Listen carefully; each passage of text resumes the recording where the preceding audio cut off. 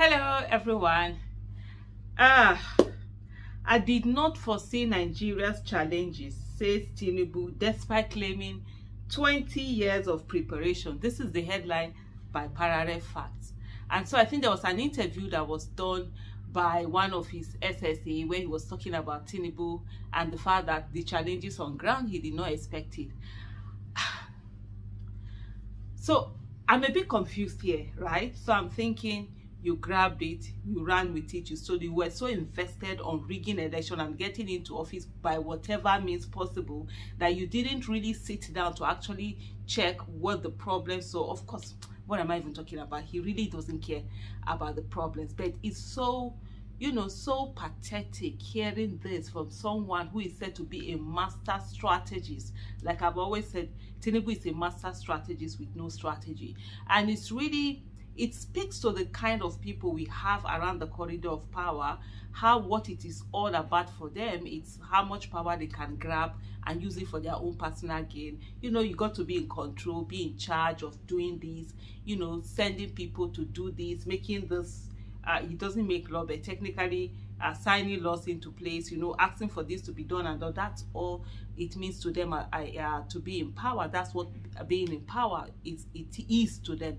Not the fact that you're supposed to change lives, you're supposed to make differences, you're supposed to do something. And that's why from now, even when I look at it, I think about it, when people talk to me about maybe like run for office and stuff like that, I'm like, look, I'm not ready, in the sense that service, they always feel like, oh, is it that you think you can't win? There's one particular one, someone said, oh, are you afraid that you lose? I'm like, me losing something has never been something I'm afraid of. In short, I always like, let me lose it and continue. That's one thing I'm very strong at. It doesn't faze me. Why would it be about winning? It's not just about winning. For me, serving is not just, oh, me running for office because I know that I'm going to win. That I would have run for office a long time. Even under this Labour Party, I literally was calling people to run for office. Like, look, this is going to be, there's a game changer. After NSAS, there was a shift in the country that a lot of people were not paying attention of. So for me, it's not about running for office. And even for certain places, when people say, I'm like, if there's someone who is doing the work, they're doing it very well, why do I need to extend myself? I try to run for office or all of that.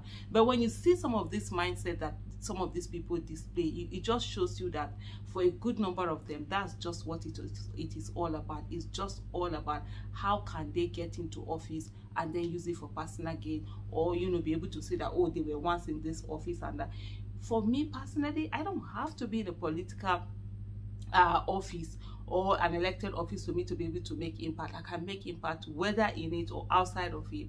And so the most important is, what positive impact are you making? Am I making? If you're not making positive impact, why are you doing that? But anyway, me, I'm just here blowing grammar. Tinubu don't send anybody, papa. He don't send you now.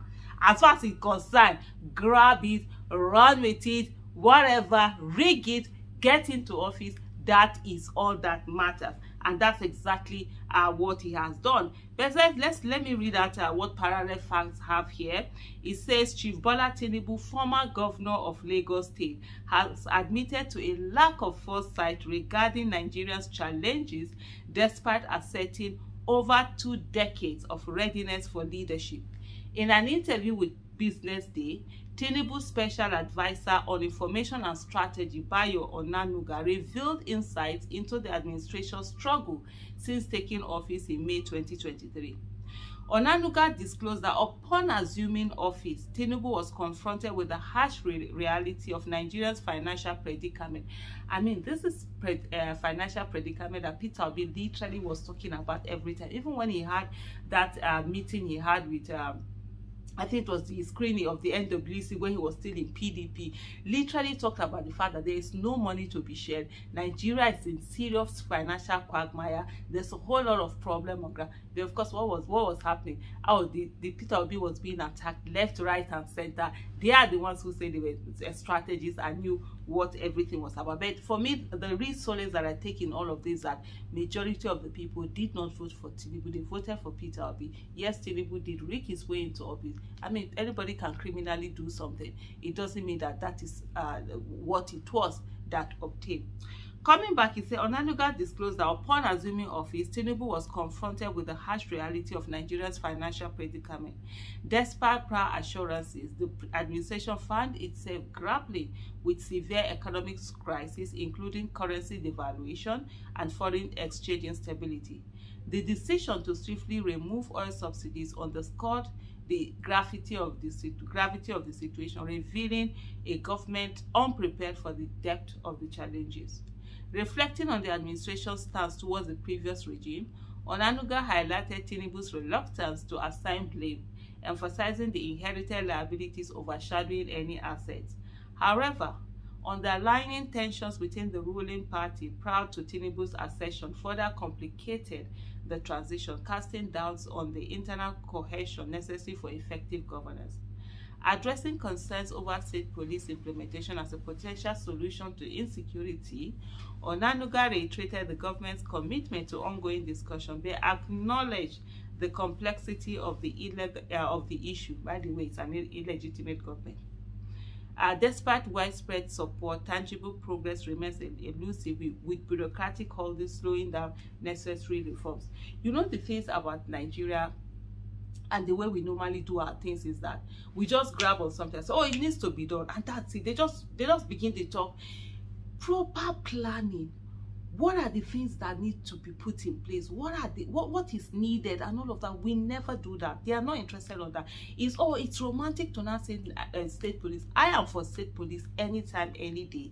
But the right thing has to be put in place, the right structure, the necessary laws, everything. There's so many things that have to be put in place before we get to that stage of finally, it's being implemented. But hey, we always put the cart before the, is it the cart before the horse or the horse before the car? How do they normally say that? We always do that. We will jump and we will not start from the real ground zero and put in the things. We just jump on the thing that it's always about the optics and not necessarily about the issue as it's supposed to be.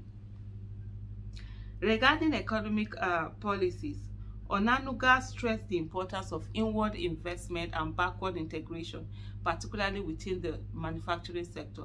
However, he also urged Nigerians to reassess priorities, advocating for reduced reliance on foreign currencies for education and leisure activities abroad. Meanwhile, they are all this thing. The same people, the illegitimate government went to go and do a conference in London. They didn't do it in Nigeria. It is people's education and people's health, that the education that they have killed in Nigeria, that people are trying to give their children good education. That's what they are harping upon.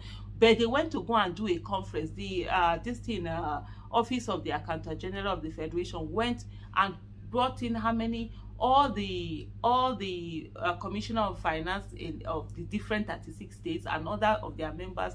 They all went to London to go and do a treatment there, to go and do a meeting. When it comes to conversation like that, they are not always thinking about the fact that they should have done it locally. It is individuals that they sit down. When they took thousands of people to Dubai, that was not something that they felt they would sit down and talk about. It's always about individuals, what individuals are doing to improve themselves and improve their children, in spite of all the decay that they've allowed to happen in Nigerian system. The government has allowed to happen. That's what they always keep on harping upon.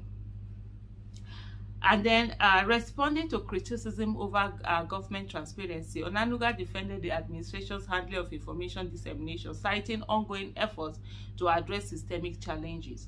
However, he acknowledged the need for improved communication and accountability moving further. On the issue of minimum wage negotiation, Onanuga echoed Tinubu's caution, emphasizing the government's financial constraint amidst inflationary pressures.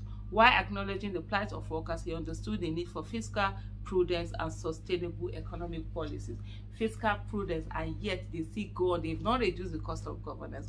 They keep doing what they want to do with people's wealth. But when it comes to the people themselves, anything that has to do with improving the lives of the people, that's the one that always takes the back seat. Anyway, thank you so much for watching, and please don't forget to share, like, and subscribe. Thank you. Bye.